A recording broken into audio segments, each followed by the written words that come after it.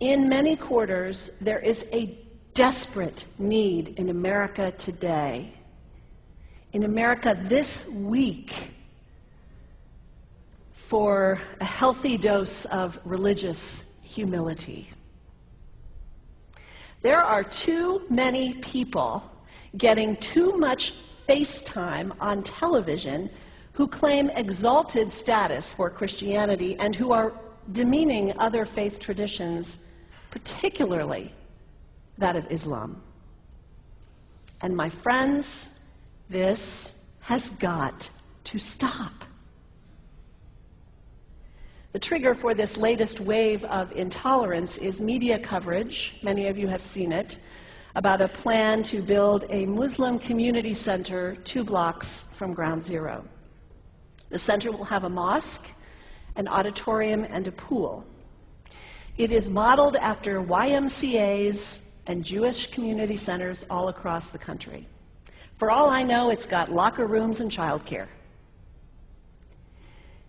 Now, to be very clear here, reasonable, faithful, caring people can disagree about how they feel about this facility being built so close to Ground Zero. But that does not justify the wave of fear and suspicion that has washed over this country over the last 10 days. The media are now calling this a wave of Islamophobia that is sweeping across America. I saw a story this week on CNN about a minister in Gainesville, Florida, who has declared September 11th of this year Burn the Quran Day. Thank you for your reaction. That was mine. This guy is a minister at a non-denominational church called the Dove World Outreach Center. He said all kinds of disparaging, insulting, inaccurate things about Islam that I'm not going to repeat from this pulpit.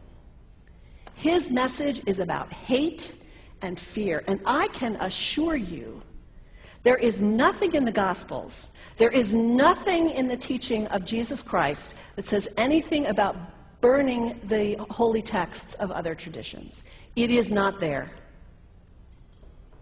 The proposed burning of the Quran is obscene. It is not the work of peace. It is not the work of understanding. It is not the work of building bridges. It is insanity. Now, the good news is there are a lot of groups, a lot of churches, even the National Association of Evangelicals, who are condemning this action and urging the church to cancel their event.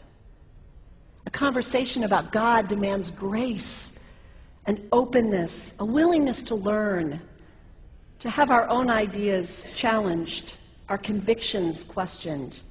These are the hallmarks of humility. When I was in seminary, I read from someone whose name is lost to me now, when you speak of God, your voice should shake a little. You know, Jesus had no time for religious know-it-alls. He saved some of his harshest criticism for church leaders, for the Pharisees, the religious leaders who were so certain about who was out and who was in, who was holy and unholy, clean and unclean. Jesus was forever taking all this religious certainty and turning it on its head. And we can only imagine what Jesus would have said about Pastor Terry Jones and his Burn the Quran campaign. I think he would say, this has got to stop. Followers of Islam believe that the Quran is a collection of revelations received by the Prophet Muhammad from God about 1400 years ago. They believe that Muhammad was the last of a series of prophets and teachers and messengers that included Adam, Moses, Jesus, Abraham, all names revered by us as well. The word Islam means peaceful surrender to the will of God. The Quran was written at a time when the Muslim people were being driven from their homes, persecuted, and killed. The Old Testament was written at a time when Jewish people were being driven from their homes, persecuted, and killed. And religious scholars will tell you that most Holy Scriptures have stories of war and violence in them. Throughout history, most faiths have used these texts to justify violence. And if there's anyone in this room at this moment who's thinking that I've got it wrong, after church today, pull out your Bible and look up Psalm 137. And you'll see that our own text has passages that can make us uncomfortable. But also, like the Bible, the predominant message of the Quran is of peace and care and loving God, justice, care for the neighbor, care for the stranger.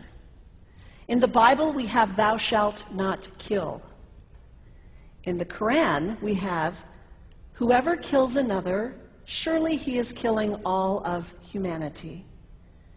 And whoever saves the life of another, surely he saves the lives of all humanity.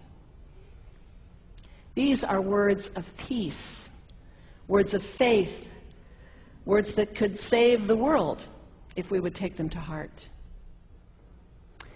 The second thing you can do the next time someone sends you one of those emails demonizing Islam, delete it. Don't forward it. Don't participate in the stereotyping. Don't give in to your fear. It's okay to be a little afraid. We all have those emotions. Just don't give in to it. Don't sign on for it. Don't focus on this tiny group of extremists who commit acts of violence. Focus on the hundreds of millions of Muslim people in the world who are people of faith, whose priorities and concerns and families are not so different from your own. And third, when you think of Muslim people, think of individuals. Think of the professor at Ohio State. Think of the engineer at Honda. Think of the teacher at the elementary school down the street. When you think of Muslim people, remember those who died on 9/11, not the hijackers. There was only a handful of them. Remember Mohammed Sunhami Hamandi. He was born in Pakistan. He came to the United States as a small child with his parents. He played high school football. He went to college. He became a part-time ambulance driver. He died, this Muslim young man, on 9/11, trying to rescue people and save lives. When you think of Muslim people, remember Mohammed Salahuddin Cloudhurry. He was a waiter at Windows on the World, which was at the top of the World Trade Center. He died that day. His wife had their baby 2 days later. When you think of Muslim people, remember Rama Salih. She was a woman, 28 years old. Her neighbors described her as fun and outgoing and generous. And she died on American Airlines Flight 11, 7 months pregnant with her first child. Remember the founder of the Islamic Circle of North America, who worked in the World Trade Center and also died on September 11th. That same group now is giving away tens of thousands of copies of the Quran in response to the campaign about burning the Quran. In the language of their own tradition, they are spreading words of faith and peace and hope. One of the ladies at the 8:30 service this morning said to me after, maybe we should declare September 11th, buy a Quran and read some of it. It is for us to share our message of love and hope and peace, but let us do it with grace and respect, and above all, humility. God grant us, as individuals, as a nation, as Christians, the humility for this work.